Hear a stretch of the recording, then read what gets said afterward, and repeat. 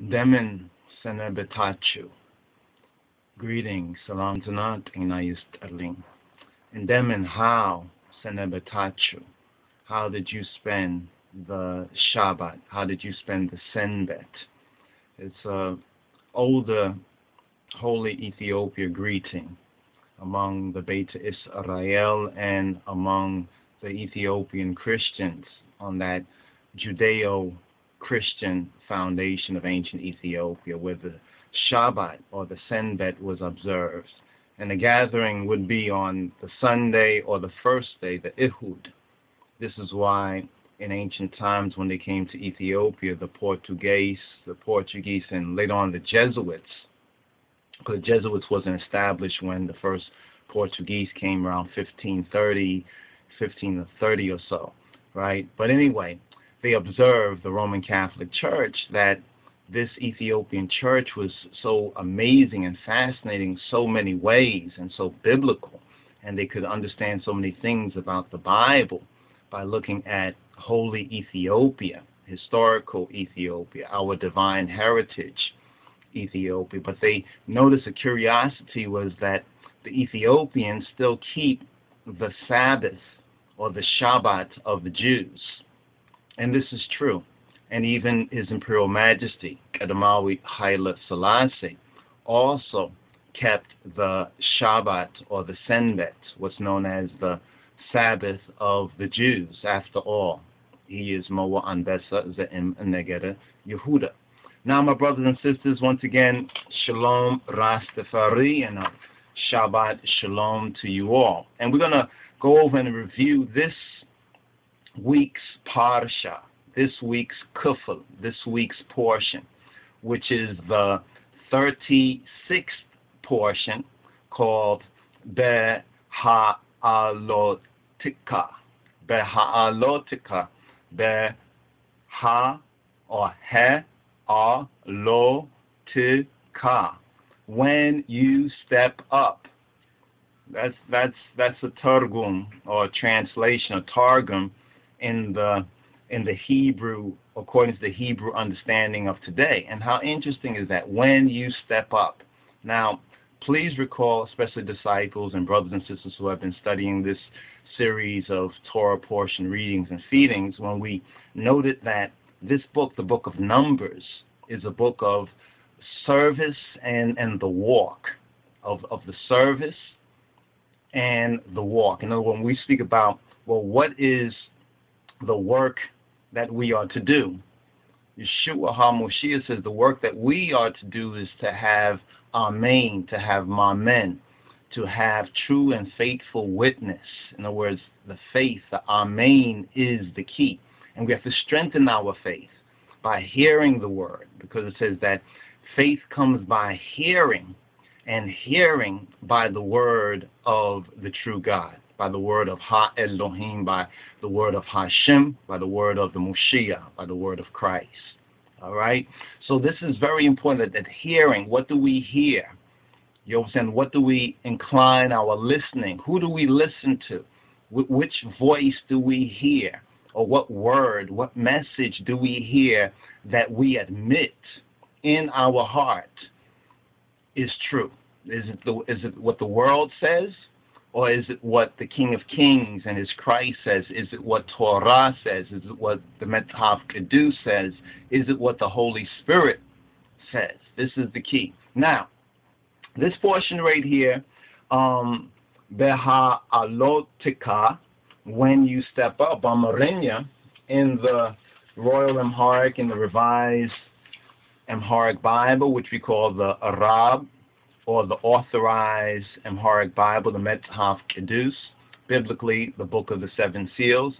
It is known as Sitelekus, Sitelekus, Sitelekus, Sitelekus, or Sitelekus, Sitelekus, which means when you light up, when you burn, or in a sense, when you begin on a higher level of interpretation. The basic level is when you light, like to light up. You understand? Now, I know some of the senses or connotations that this can be easily taken to amongst Ionized Rastafari. And not saying that there's not an application there, but let's first of all hear what JAH's words say, and let us hear it, let us read it, let us study it, let us commit it to our memory and meditate upon it. We can't meditate on it if we don't have it in our memory. You understand? We can read it, we can hear it, we can study it. We must study and show ourselves approved to God, to JAH, as workmen and workwomen, if you please, that need not be ashamed, rightly dividing the word of truth.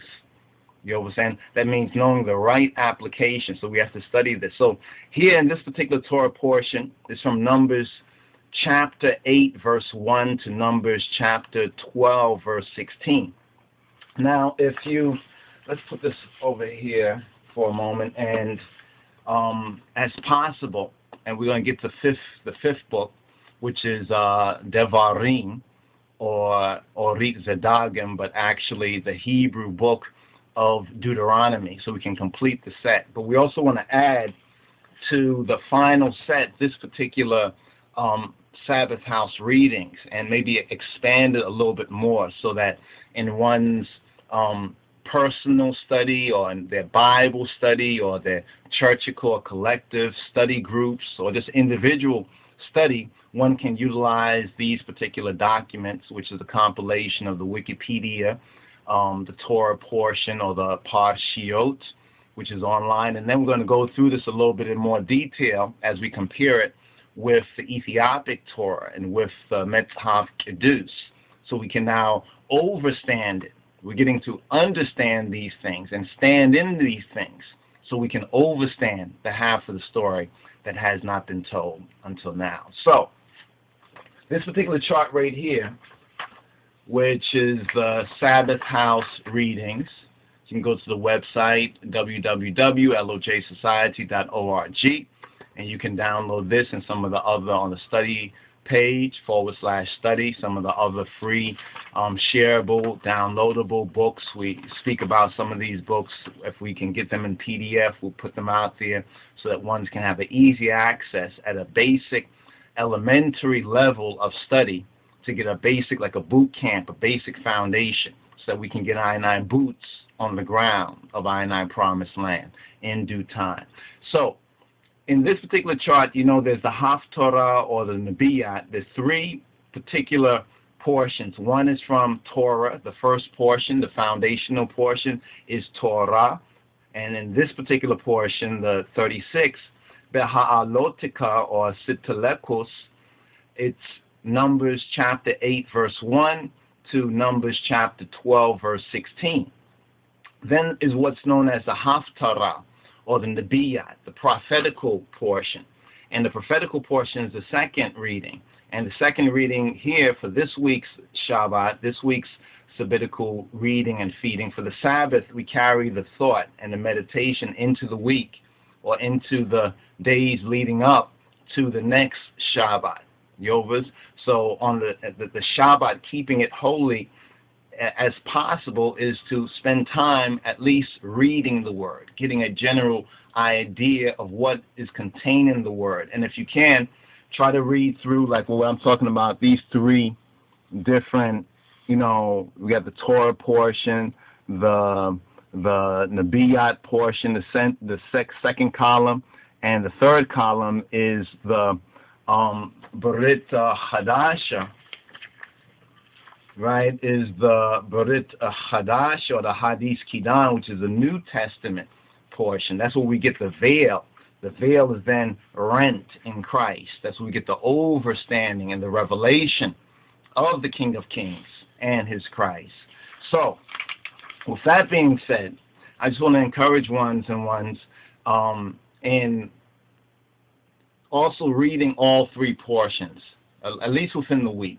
I don't know what individuals coming out of whatever situation, you might have to be patient and, work to really get to that point where you can really read and study, but still try to take the time out, for serious study. And I know that many folks probably are in situations where there's a lot of distraction, whether just human, bad human beings, or whether demonic or not, but pray. You know, pray for those things that you need in the name of Yeshua HaMashiach, in the name of Jesus Christos, and have faith that when you pray for these things, if it's according to His will, that you will receive these things. Don't doubt. You know what I'm saying? Don't doubt. You see, that's where the real wealth and value is in the true faith.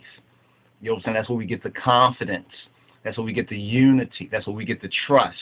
You know what I'm saying? That's where our morality starts to rise. And we all have a personal responsibility in this. Now, with that being said, let's get into this portion, get an overview of what this particular Torah portion, when you step up, or in the Hebrew. Let's go to the scripture. Let's go to our Bibles, and we're going to use the Schofield Study Bible, because it's excellent notes and comparing Old Testament with New Testament, so it helps us to see the fulfillment of this Old Testament pattern. You see, even according to the order of Melchizedek, there's an Old Testament pattern. It's according to that pattern of Levi. You know what I'm saying? But now it's not of Levi, but it's of Moa Anbesa Ze'im and Negeda Yehuda. For it's evident that our Adonai sprung out of Judah, of which Moses spoke nothing concerning the priesthood. You know what I'm saying? Because there were things that Jah did not even reveal to Moses, but Moses did that which he was to do, and that's why we have this testimony. That's why we have the testimony of the Transfiguration as well, which is another connected and very interesting matter. But let's go to Numbers chapter 8, verse 1. So we're still in the order of Jah's host. In other words, I is Jah's army. And now there's some other portions of this Torah portion, this book 4 right here, Bamidbar, the Hebrew book of Numbers, that's interesting. I found myself actually going over the two previous portions, since this right here is the third reading in the book of Numbers. I found myself going to the previous portion, Naso, going over Naso again, and even Bamidbar again, and with the notes that are here, also within this particular parashah, this particular Torah study, it's very excellent if you can get a chance. If you don't have the book, you can go to the Wikipedia, and you can see it there, you can save it, and you can read it. Some very interesting highlights I want to make some references to, because we can't just keep going forward and not pay attention to these things, because some of the errors and even potential difficulties that we see is because some of these things are not really being focused on, or we're not interpreting it and putting it in the right light. And I'm going to go into Jah will and go into what I mean by that as I move forward. But this portion right here, so we're going to do a couple of verses right here, because this portion tells of the lampstand in the tabernacle, and the consecration or the making holy of the Lewawian, or the Levites, as well as the second Fasika. So here we're dealing with the second Fasika. So this is just 2 years out of Egypt, or the Egypt of the Duat, the Egypt of the underworld. How a cloud and fire, it led the Beit Israel. So they were being led by a cloud and fire. Now, some even speculate that perhaps there was some connection with a Nibiru sort of an incident. And this is interesting, too, because that particular star or planet known as Nibiru also has a relevance with our Ethiopian ancient scrolls, and also concerning these signs in this particular time, 2012. But however that may be, here in this Torah portion, we learn how a cloud and fire had led the Beit Israel.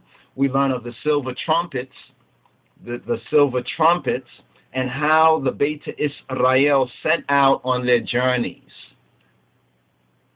We also read in this Torah portion of the complaining by the Beta Israel.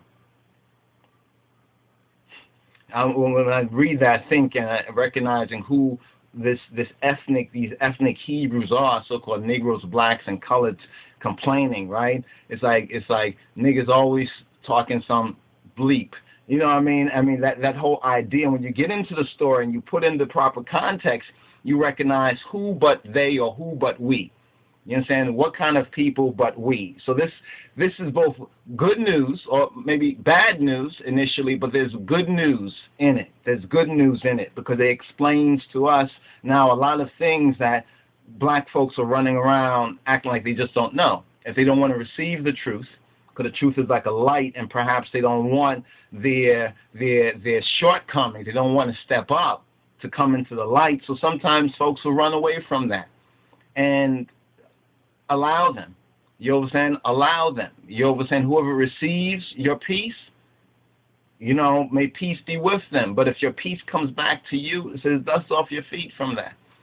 You understand? But not in your righteousness, in Yeshua and Jesus Christos, in our black Lord and Savior's righteousness, the glory of our Father, Abba Kedus. And the last portion of this parasha is how Miriam and Aaron, how they questioned Moses, how they questioned Moses, how Miriam and Aaron, and I thought about something when I was going over this portion and studying, because even though we have gone over this again, we always learn something becomes crystallized or clarified by study, and especially in this prophetic time, because we recognize there are instructions for us to get us out the chaos or Babylon confusion that we're in now, to get to that unity that we always speak of. I need to unite. I need to unite. We need to come together. Well, here is the coming together. If it's not in covenant, if it's not according to our birthright, then we're still doing it wrong because of the birth wrong. We need to be born again. We need to repent. You understand? Have a change of mind. Because now Negroes, blacks, and coloreds, they're in a foreign or an artificial state of mind.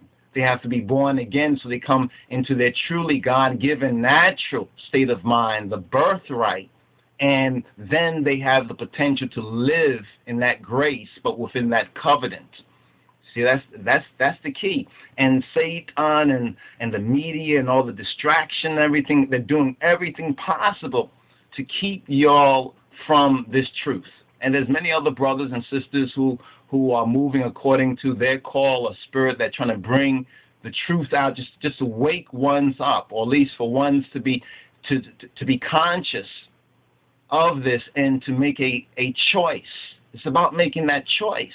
See, some people know the truth, but they still are wavering on that double-mindedness. Pray about it. Pray about it. You just can't get yourself out of that double-minded, because it's like a spirit. You know what I'm saying? You got to pray to the Father, to Abba Kedus, to Kedus Abba Tachin, in the name of Jesus Christos, and have faith for that power. You understand? And also study the scriptures, because there's a lot of key verses that are actually protections according to your faith. If you're weak in faith, then those verses will work weakly. You understand? If you're strong in faith, I mean, look how many folks even testify, whether they are Christians or not, to verses like, the Lord is my shepherd, giving them strength. Even some that they're not a Christian, but they hear that when they get in a situation, they hear that, and they trust in that, they repent at that moment, they're saved. So how much more I and I? Well, it's according to I and I faith. You understand? And when we look at the present situation of our people, it's a lack of faith. You understand? It's a job problem. It's a God problem. But this parsha, this portion, BE-HAALOTEKHA or Sitelekus, you understand? When you step up or when you light up, it sets out some laws of Fasika. Some of the laws for Passover are set out. Beta Israel or Yehuda also read part of the Parsha, this portion, Numbers chapter 9, verses 1 to verse 14, as the initial Torah or Rit Minbar, the initial Torah reading for the 4th intermediate day of Fasika. And the fourth, in other words, there's those 7 days, and the fourth intermediate day of Fasika, of Pesach, is called the Chol HaMeod, the Chol HaMeod. All right. So this portion, or portion of this Torah, a portion of this particular reading is read on that fourth intermediate day. Now, we can get into more details on that, but this is just a basic overview. So if we look at a summary, there's 8 main parts of this that we can divide this particular Torah study in. This is why we say that these books are going to be invaluable for us to study individually and collectively. You understand? Because you can see Shabbat by Shabbat, even if you're just reading these things casually, and you really haven't really made that full decision, but you as you say, dabbling in it. You understand? You're being greatly blessed for that, and I hope you're conscious of that. Because sometimes we're blessed, but we're not conscious of it. But when something goes wrong, we become conscious of it. You see what I'm saying? This is also part of the birth wrong. So we have to be born again, so we be in our right mind and our proper person and spirit. Now, of course, we're speaking about getting our documents and paperwork and our sovereignty. But it begins with faith. It begins with the spirit. It begins with the individual. Each of us is precious before the Holy Father, before Abba Kadus, in the name of Yeshua, our black Lord and Savior. We have to recognize that. We have to know that. But it doesn't mean that one is more special than the next one, or so forth and so on. But in a true born-again state of mind, that wipes out so much mixed up moods and attitudes. And I wasn't going to say it in this particular message, but just for the record, we heard, and we haven't verified it, but another elder in Ethiopia, one who has repatriated, returned home to the African and Sion, to Shashamene, has transitioned. You understand? Has transitioned, as we would say, to the spirit world, or to the higher etheric world, and left behind this vessel called the body. And it's a sister, it's a mama in Rastafari named Mama Bubbles. If I'm correct, that was the sister of Brother Bongo Rocky, if I'm correct. And he passed, transitioned almost a year or so, roughly, give or take some time. So it's very important that we understand that you're not just hearing this message. If you're hearing this message, you understand, especially if it's for the first time, you understand. But if you've been studying these messages and paying attention, and if JAH has opened up your understanding, because some folks can't understand because JAH hasn't opened up their understanding. You have to recognize that even faith is a gift. The scripture says so. You understand? And His Majesty and I know it's true. You understand? So we give thanks for that, because sometimes we get upset with folks who can't see, or they don't get it. Still, we should really pray for them, and even trust the Holy Spirit to guide us if possible. Because sometimes the way we're going about it, we're going about the wrong way, and we might not be focusing on our own growth, on growing up, because maybe we're a little bit excited, a little bit emotional, about all the new truths and what we're seeing, and we want someone else to see it, but we might also be violating their own free will. You understand? And instead of doing that, that might also, that does affect our own walk as well. You understand? Because even to harm one on a certain level, there's the laws of the spirit. There's the laws of the suke, of the psyche. One might call it karma. One might call it debt. One might call it guilty conscience. Call it what you will. These also are governed by certain laws, sowing and reaping.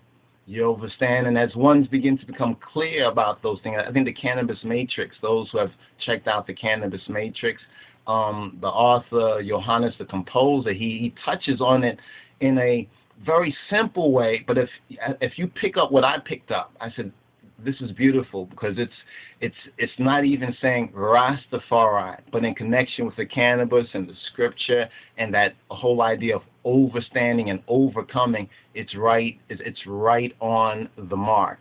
But anyway, the summary is this. The summary for this Torah portion, the 36th Torah portion, is the lampstand first and foremost. Now we know the lampstand is a type of Christ. You know, this is something that we learn from the study of the scriptures and the study of these Torah portion. I think it was Exodus breaks that down. Now, we're still in the order of the host, because a host, that means I and I coming together. In my Father's house, there are many mansions. You understand? So when we speak of the society, Elijah society, we see ourselves as another mansion in I and I Father's house. So according to that, it shouldn't be about, well, playing one mansion against the next. It should be about what is His Majesty's teaching. What is His will for us? What are the best tactics and procedures for I and I? You understand? You know, what brings us blessing and peace and prosperity and strong families? This we need to focus on, and this we need to do, because the enemy is steadily wearing away at that, and already there's been many victims. You understand? Many of us have experienced that loss to this whole world system. You understand? But remember what happened to Job. You understand? Don't forget the faith of Job. You know, and remember what the disciples said: we've left mother, father, sister, we've left all for you. And Christ said, you will get that even enough-fold, even moreover, abundantly. You understand? Don't worry about the things behind, but it's the things before I and I. You understand? Because in spirit and in truth and the true faith, JAH has I and I back. You understand? He has our back. You understand? I and I, forward ever, backward never. However, right here, the first two verses says, and Yahweh spake to Moses, saying, speak to Aaron and say to him, when you lightest the lamps, the 7 lamps shall give light over against the candlestick. Over against, it says the candlestick here in King James, read lampstand. And Aaron did so, I should say menorah, actually. He lighted the lamps, or the lights, in other words, thereof over against the candlestick, or the menorah, as Yahweh commanded Moses. And this work of the candlestick, or the menorah, was of beaten gold. To the shaft thereof, to the flowers thereof, was beaten work according to the pattern which Yod-He, Waw-He, which Yahweh, Baruch, blessed be He, had shewed Moses, Moshe, so he made the menorah. All right, that's the basic idea of when you step up. In other words, when you step up, or when you light up, when you come to the higher height, the illumination, you understand, of Christ. Because the lampstand is symbolic, right? The lampstand is symbolic of that. In fact, let us just see if we can just go to 25 and 31. Let's just go to 25 and 31 and see if it's there. 25 and 31. We're in Exodus 25 and 31 in the Schofield. And here we're on page 102 for those who have a hard copy or the digital copy. It says down here, candlestick, which is really the menorah, a type of Christ, our light, our burhanachin, shining in the fullness of the power, the chayil, of the sevenfold spirit. So the menorah that we see in the tabernacle is a type of Moshiach, is a type of Christos Burhanachin, of Christ, our light, our illumination, shining in the fullness of the power of the chayil of the sevenfold spirit, of the spirit that is seven. It's one spirit, but it has a sevenfold nature. You understand?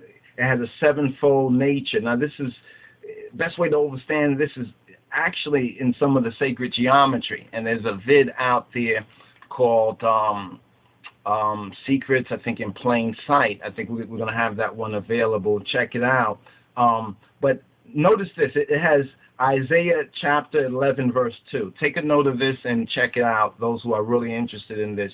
Hebrews chapter 1, verse 9, and Revelation chapter 1, verse 4. So that's Isaiah chapter 11, verse 2, Hebrews chapter 1, verse 9, and Revelation chapter 1, verse 4. It's going to speak on the menorah. It's going to speak on the sevenfold spirit.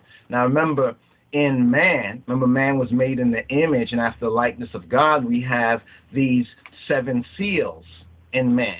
You know what I'm saying? Or what they may call seven chakras, or we call seven siphra or sipharo. These chakras in man along the spinal column. Now, you could get into the numbers of it, all as numbers, but you can also see the microcosm and the macrocosm and the whole link up even in the numbers. Look at the seven chakras, right? The spine, 33 vertebra, you know what I'm saying, including the sacral part with one bone, but if you connect the ridges, it'll be 33. And see that even within the Ethiopic, how Hebrews 2:2 is 22. But the Amharic is 3:3 is 33. That's not a coincidence. That is by divine design. All right. But now here in understanding this candlestick, because some of y'all might read this and say, okay, a candlestick, do this. The candlestick is beating out of gold, so from so on. All right. So, you know, and look at some pictures. Okay, that's how it looks. But you're not getting the fullness of it. So you have to remove that veil. And that veil is done away with in Yeshua. That veil is done away with in Christ. Christ in his kingly character and according to the testimony of Yeshua, the son of JAH. It says that natural light was excluded from the tabernacle. This is interesting, that natural light was excluded. So you see a lot of religious places that have like windows and sunlight coming in and all that, and they call themselves a church, so from so on. What's interesting is that in the tabernacle, and some of y'all are Jehovah Witness or were Jehovah Witness or in some of these other so-called denominations, they might do that. They might actually have the windows all sealed up.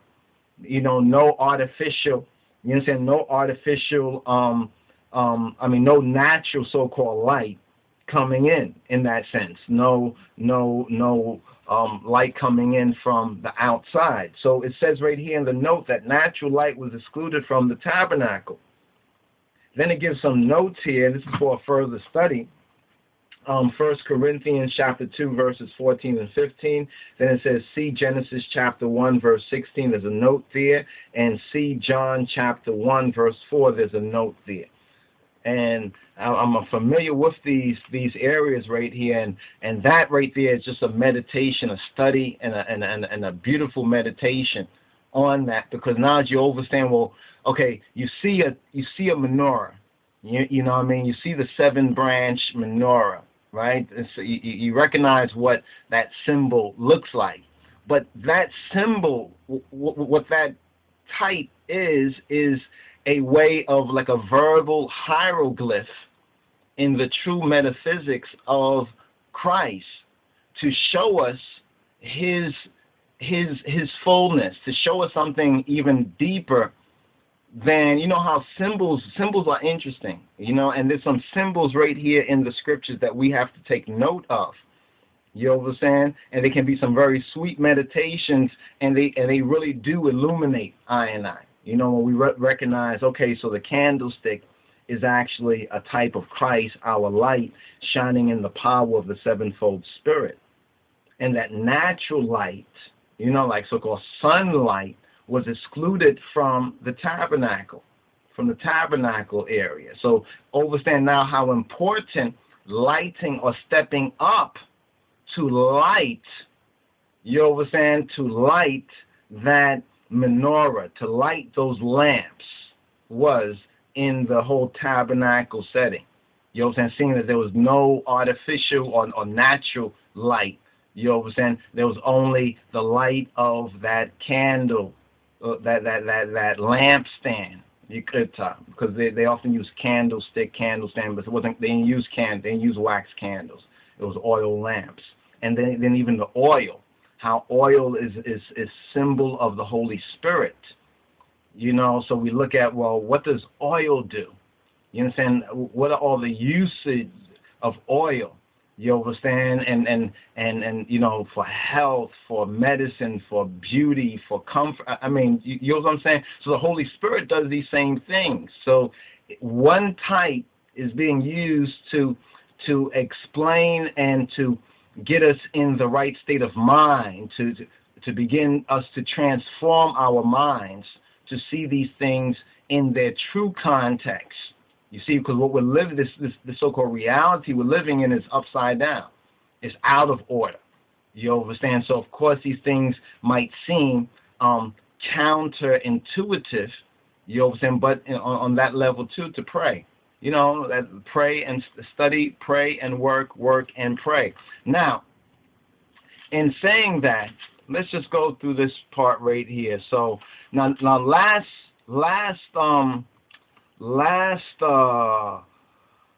Shabbat, there was a Nazarite vow. Now this year, this cycle, we didn't really focus too much on the Nazarite vow, as we have in previous years in teaching this particular Torah portion, or the Torah portion. Naso is the one that concerns that right there. And it's not because there's not more that we need to learn and apply, but there's certain points the Holy Spirit is saying, you see how they were getting themselves organized. They were learning what to do when they got into that promised land. And they even were going through rehearsals for that. The Moedims, the festivals, were rehearsals for that. In fact, about a week or more, week or two, a little less than 2 weeks ago, was when the Shavuot, which is the harvest, you know, the harvest festival, which is one of our 7 high holy days. But as I mentioned before, the harvest, we can look at it spiritually, metaphysically, but what Yah at the ground level is preparing is the ground. You know what I'm saying? Preparing that good ground, our hearts, our minds, for us to go in the land, you know what I'm saying, reclaim the land, and also prepare that good ground. You understand? That good ground. You know, food is very important. You know, I don't think more needs to be said on that. You know, and how disconnected we peoples are. It should be really scary. Think about it for a moment. Most of us in these cities or cities, you know, and there are some brothers and sisters who are taking a very proactive role upon themselves, and may the Holy Spirit guide them as we work together to even establish perhaps certain places where ones can go and kind of like deprogram and prepare and do a little farming, you know what I mean, some Rastafari churchical type of communities as kind of jump-off bases, so to speak.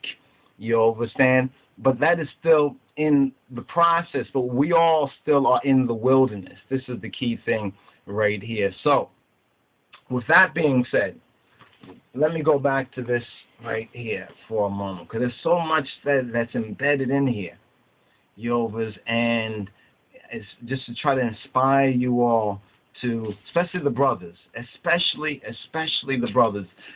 When I mentioned the last 2 Torah portions, there's some things I need to probably just recap for a moment. All right, because hopefully this week we can touch on some of the subject matters in this particular Torah portion. But let's just recap for a moment. So I'm going to go right to the very first Torah portion. This is a little bit of a recap, right? A recap. Because let's deal with the matter of age. Have you noticed, if you've been reading and studying the Torah portions for the book of Numbers, you know, so there's a particular age, right? Following the exodus from Egypt, JAH had directed Moses, to take a census of the Beta Israel men, or the males, who were aged 20 years old and up. According to Numbers chapter 1, verses 1 to 3, I'll quote, all those in Israel, all those of the Beta Israel who were able to bear arms. So it's kind of interesting because you hear about this child soldier thing in Africa and elsewhere, so forth and so on. And when you look at the age here for those men who were counted as potential soldiers, they had to be at least 20 years old and up. No 13-year-old, 12-year-old, 9-year-old given a gun or whatnot. No, they had to be 20 years of age. So think 4,000, 3,000 or so years, they tell us ago, how civilized our ancestors were. Because, see, a lot of the devils out there try to make you think, oh, going back to the Bible and Old Testament, it was so much misery. And that's a satanic delusion. You know what I mean? Basically, that's a satanic delusion. You know, you hear folks say, we're not under the law no more. And they're Gentiles. They never were under the law. You know, it's such a hypocrisy. But the scriptures here is pointing out certain things dealing with age that I thought was very, very important, because there's some subject matters that we have to take stock of, especially nowadays, that might not be for everyone, and they might not be, you know, there's an age appropriateness that we're going to have to consider, you know. And when I first went through this Torah portion a couple of times, I looked at all the stats, looked at all the numbers, all the tribes, and the thousands in this tribe, what percent of the population, you know, do all the statistical stuff. And it's interesting, yes. And, you know, there's more to those numbers than meets the eye as well. But then the Holy Spirit says, are you paying attention? And I wasn't really paying attention, because I said, wait, there's some age considerations that we need to understand, because, see, JAH had also told Moses not to enroll the Levites. In other words, the Levites, or the priests, today if we say we're of the order or after the order of Melchizedek, right, then we are like the Levites were in the time of Moshe, in this time of the Moshiach. In his kingly character, we are like the Levites, but after the order of Melchizedek. All right? But now, the Levites, according to this pattern, they were put in charge of carrying, assembling, tending to, and guarding the tabernacle and its furnishings. We find out in the same first chapter, Numbers chapter 1, verses 47 to 53. Any outsider, right, any trespasser or outsider who encroached on the tabernacle was to be put to death, according to Numbers chapter 1, verse 51. Now, some folks would say, man, see, that's what I'm telling you about. The Old Testament, they were brutal, they were harsh. Really? That's why you have people who are doing all sort of rape and murder and everything now, that they just throw them right back out on the street to do more of the same. And this is harsh. It's like if somebody breaks into your house, right, and you might not have a gun or whatever, but you have a hammer or a baseball bat, and you put that one to death. They broke into your house. And they even have that on the law. See, that's where the common law comes from, the Bible law, where if someone breaks into your house, and you kill that person. You didn't murder them, but you killed that person who violated and broke into your house, had no right in your house, and was a threat to yourself and your family. Why is that any different than encroaching on the tabernacle? You know what I'm saying? So you have to think about those things. See, if you're following the world, this is why, you know, it's a matter of self-recognition. You know, you have to, when you come to consciousness, truly, you start to observe your own thoughts and be like, why am I thinking that? And then you be like, you know, I really don't feel that way, or no, my knowledge doesn't tell me that, but it's like you start to recognize the programming. You know, when it's too difficult for you to to say overcome, don't forget the resources of prayer. You know what I'm saying? And fasting. And fasting, you know, and the overstanding goes beyond just fasting from food, physical food. It could be fasting from doubt. You understand? Fasting from speaking in a certain way. Because sometimes if we check our speech, in fact, that's one of the things that we have to actually, is a part of being born again. We no longer really want to speak our own words, but we want to speak His words, or speak our words, you understand, in a way that will be approvable to Him, because then we really recognize the relationship. So we recognize relationship with our God, Father, in the name of Yeshua, HaMoshiach, then it is supernatural for us to recognize that within our brothers and sisters who are in that same relationship. You see, there's no faking it. There's no pretending it. There's, you know, there's a whole consciousness in the Holy Spirit, and people have become so materialized that they don't even recognize their breath anymore. And they don't even take time to even just breathe.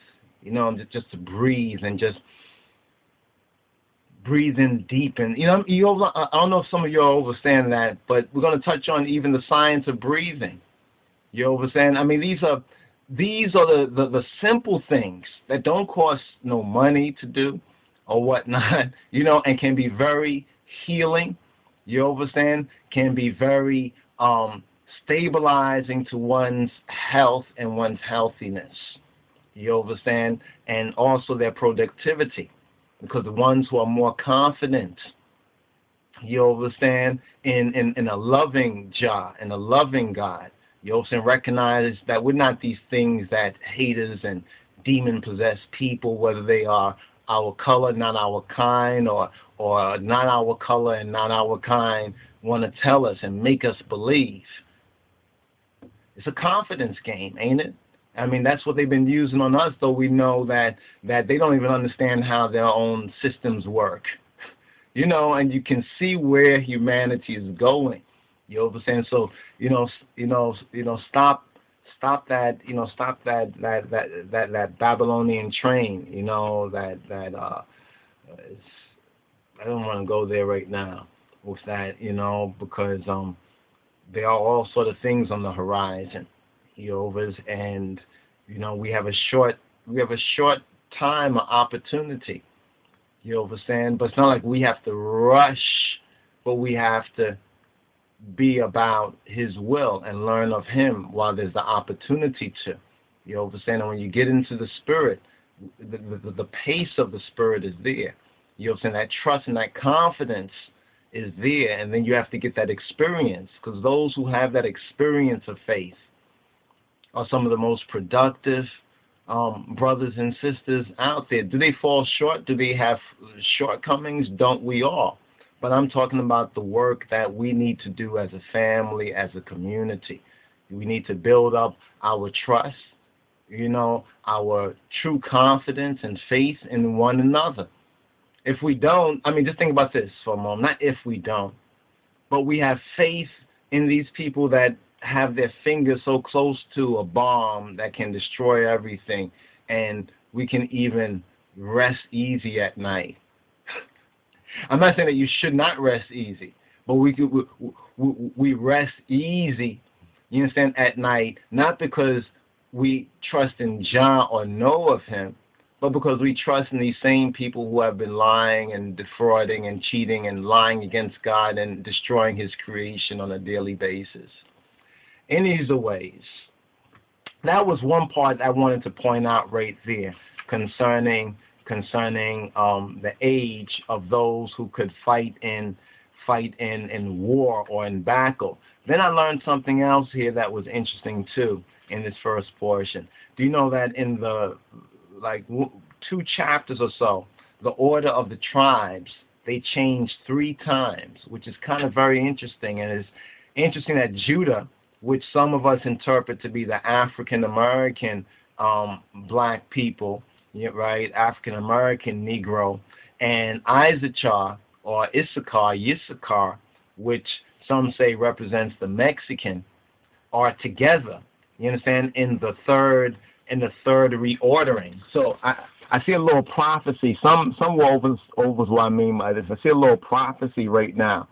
You understand? And what's going on, even among a lot of our Hispanic and so-called Latin American Rastafari people. You understand? There's a great movement JAH is preparing for us. You understand? For I and I to come out. But this is the order.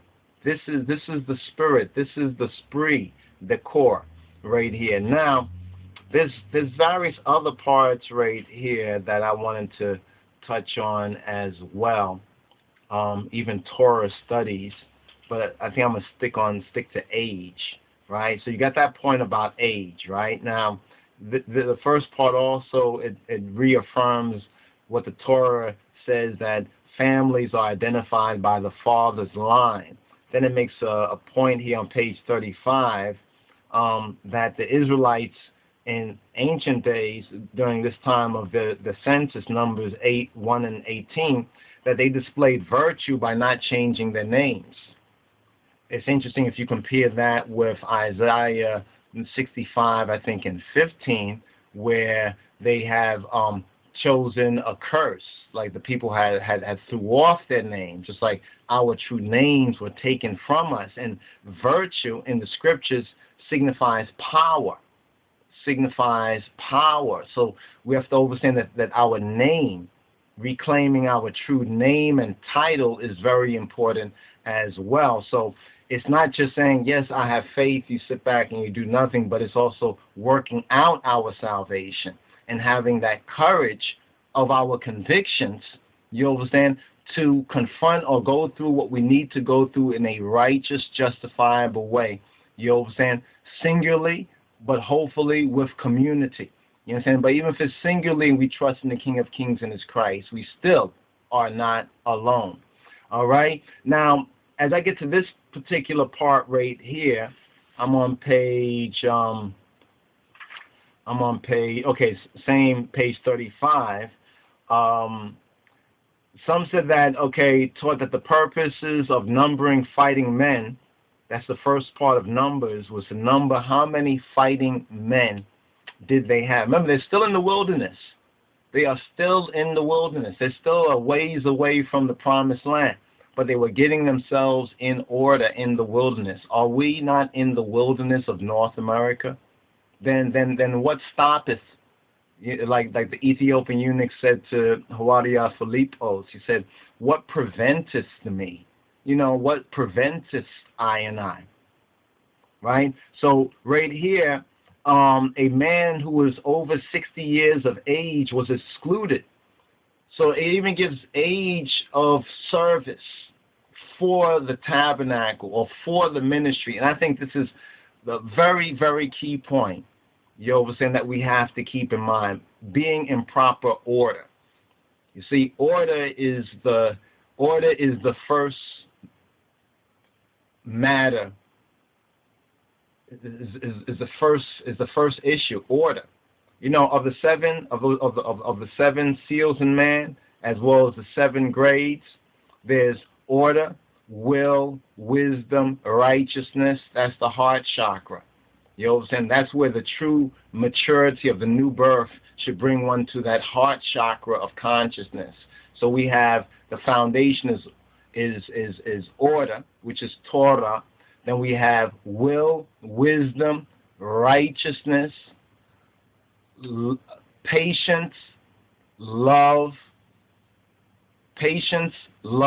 mercy. Patience, love, mercy. Let's see, love is second to love is right here. Love is that eye. How is our eye healthy? Is it singular in that sense? Is it healthy? Now, that's the higher chakras. But let's get back to the first chakra. That's order. You understand? And what's the color of that? The color of that is red. Now let's just bring this right here. I remember we mentioned this before, and perhaps we go into another part of this to show how this flag right here is the banner of salvation. Now, what's so interesting, you know, when you turn this flag upside down, that's the way these sodomite and homosexual groups, they have the spectral colors upside down. And some disorientated Rastafari, unless they say they are representing a West African nation, then that's the West African flag. But if they turn these colors upside down, either they are in distress, or perhaps because of lack of knowledge, they are in distress, and somebody needs to give them a proper orientation. But I point that out because this first color right here, if you notice, red is first from foundation. The color of the lion, the Anbessa, which is the second color of the chakra, is orange, right? Remember, order, will. The yellow is wisdom, and the green, which is the color of Georgis as well, the color of that holy martyr. You understand, the color of our patron saint. Some say it's also the color of Kedus Mikael. Some say Michael's color. Some say it's also the color of Al-Khadir, who some say is also Melchizedek, is this green right here. So we know that green is the heart chakra. You understand? And then the link with the Moshiach is in green. And if you notice the symbolism of this flag, what is in the green? It's the crown. It's the crown with what? The cross. This is the true no cross, no crown. You know what I'm saying? Because the lion is carrying the cross. And so these three colors here, the three primary colors, along with this armor, is significant. You understand? In its symbolic logic with the true order of the King of Kings and with this true Rastafari Judah. You understand? We talk about Rastafari and true Judah. Some say Judaism. You know, if they want to say ism, they can make a schism, but we understand how we mean ism. But this Rastafari Judah, this foundation, is scriptural. This is why when we turn to the next page right here, right, we find out that anyone over 60 years of age, right, anyone who's over 60 years of age was excluded or exempt from fighting. That only makes sense. You know, if one has been tried in this long, but see, things have been so out of order for I and I as Rastafari for so long. We now have to overcome the inertia, because some are comfortable in that inertia, and even in that state of inertia, they think that they are making movements. All they are caught up is in the wheels of that rat race. You understand? You know, like the rat on the treadmill. You know, they think it's going somewhere, but it's actually going nowhere while it's looking at that goal. You understand? We are greater and better, you understand, than rats. At least I and I should think we are, aren't we? All right? So now, as we go now to the banners in chapter 2, I'm just touching on a couple of points leading back up to this, or leading forward to this particular Torah portion.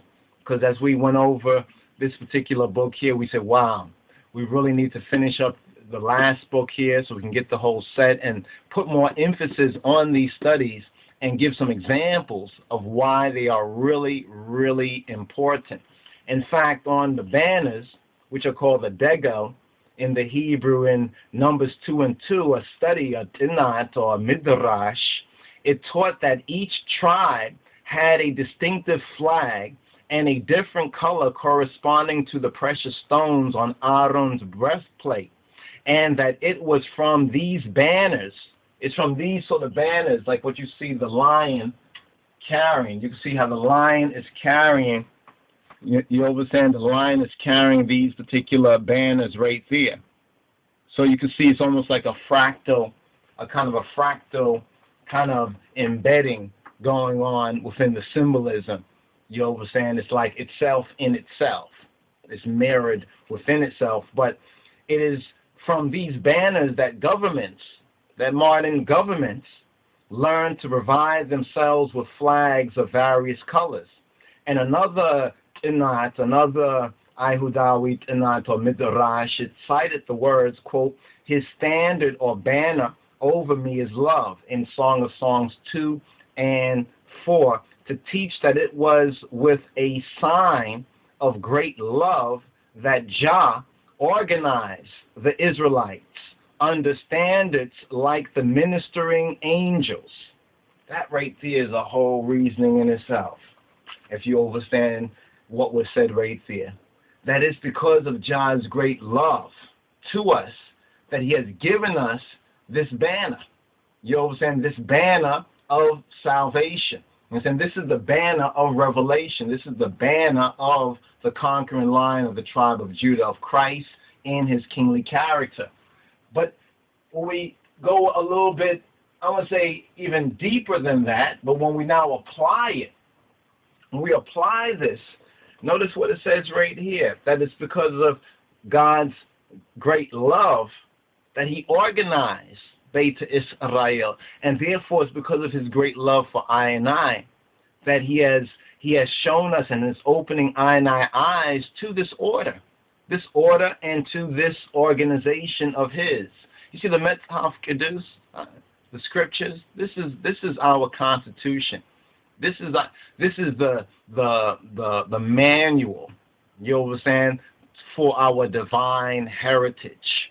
You understand? What says, seek ye first. What first? The kingdom, right? The kingdom of God and his righteousness, and all other things will be added. But folks are going after the wrong things, trying to establish the wrong things.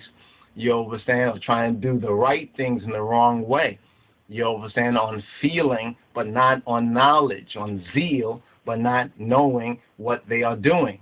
Now, going through this right here, this is forward. There was another portion right here that was on the flags. I think it was in the second. Let's get to Naso. So what we did, we just went back to the Midbar and touched on a couple of very interesting points that stood out there. And now we're gonna go to Naso, and a couple of interesting things I noticed in Naso, because in Naso, perhaps we'll do this in a part two of this particular reasoning right here. It's talking about I think Torah study. Okay, right here it's telling us that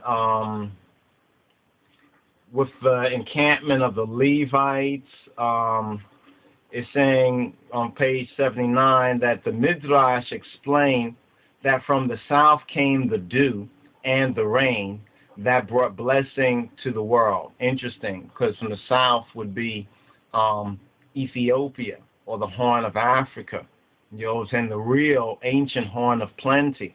But the Midrash explains that from the south came the dew and the rain that bring blessing to the world.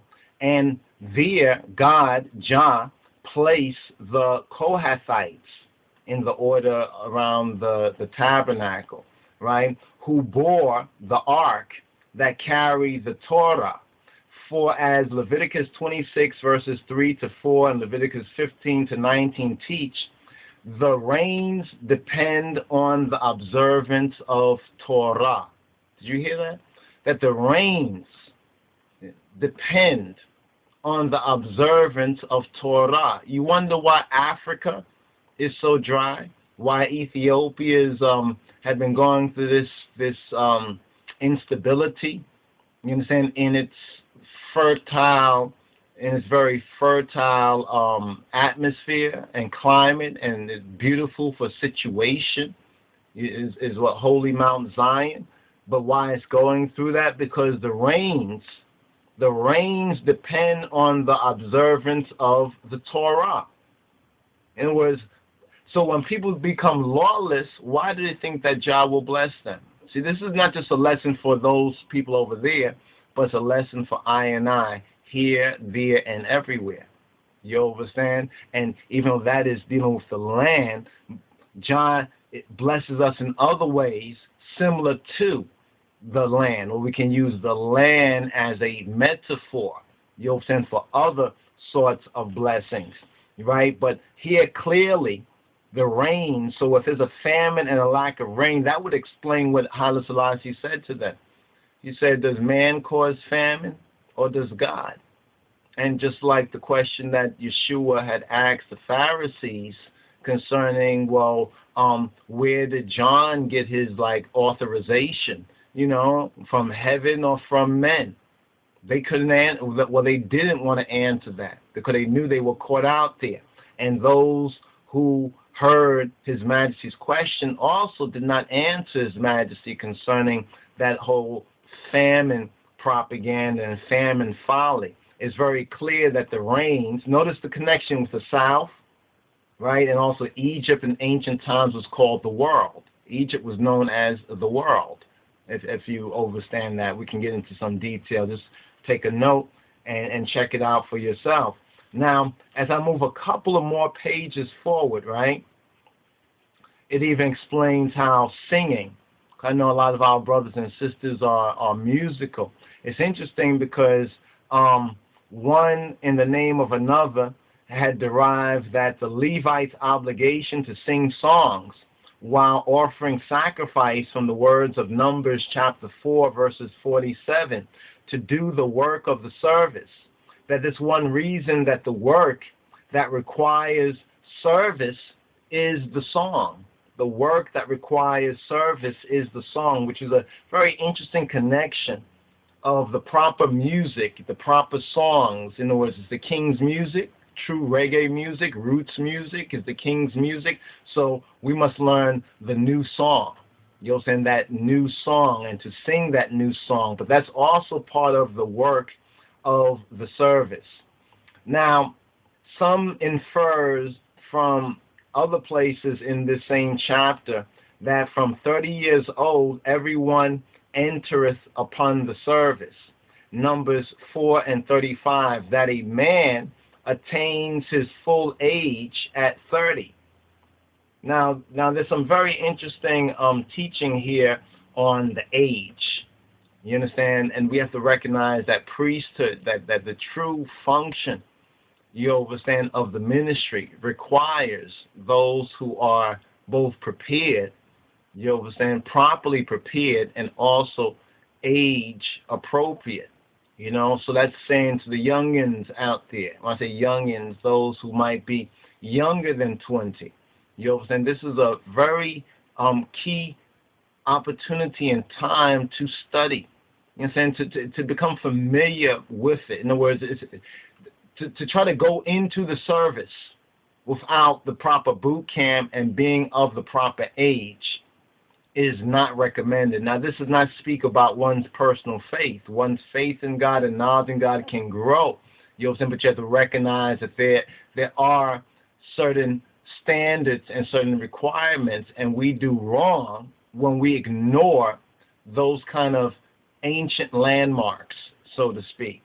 Because some say that the scripture speaks to the Levites, 30 years old and upward. They did service in the tent of the meeting. While in Numbers 8 and 24 it says from 25 years old and upward, they shall go in to perform the service in the work of the tent of meeting.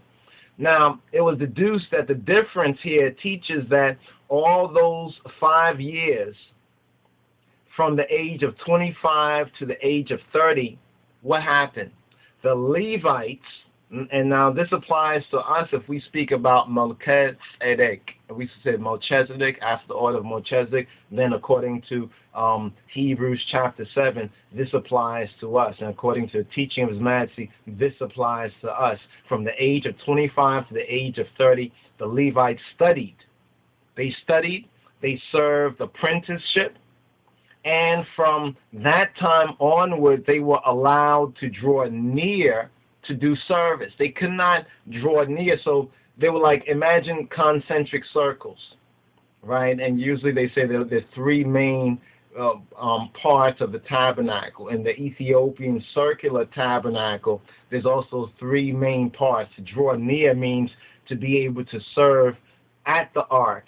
You understand? In other words, in the center place. One can still do certain other service within the ministry. So we have to understand this. This is very important, right? Now, it was concluded that a Levite could not enter the temple or the tabernacle courtyard to do service unless he has served an apprenticeship of 5 years. Now, it was inferred from this that students, or Dekam Amorit, disciples, who see no sign of success in their studies within a period of 5 years will never see any. This is what some of the Hebrews and Jews had concluded, and there may be some truth to that. You understand? Now, Rabbi Jose said that students had to see success within 3 years, and he based his position on the words that are found in Daniel 1 and 15, which read or are interpreted that they should be nourished 3 years. So we're learning certain things about age and age appropriateness as well as preparation. Now, there's a whole other section here I wanted to get into a little more detail on, but just to hopefully keep you interested in how this is so applicable to us. You understand? Having these instructions. You know, it says, hear the instruction of your father, forsake not the law of your mother. I think that is Proverbs, 1 and 8. Here a midrash, Ihudawi Tanakh,